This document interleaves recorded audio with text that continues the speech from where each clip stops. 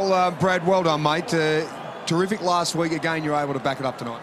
Yeah, it was really pleasing.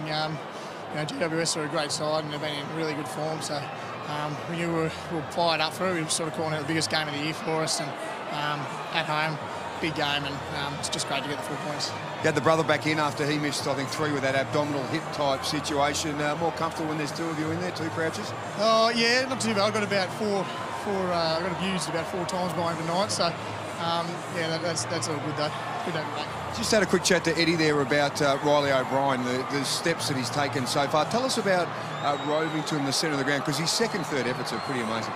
Yeah, no, he was amazing tonight. I think a lot of the time tonight he'd hit it down and he'd almost come in front of you and swoop in as like a rover, and that's what he's really good at, and that's what he's bringing. And tonight I thought he was exceptional.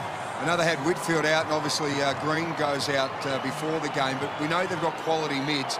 But for you guys to go head-to-head against them and come out winning must give you an enormous amount of confidence. Yeah, for sure. I think Taranto played really well early tonight. Same with Josh Kelly. They're both very good players. We're just trying to get them back the other way, and that sort of seemed to work. Nice 5-day break, mate. Ice up, get yourselves ready for the Tigers Thursday night. Thanks, Otis. Cheers, mate.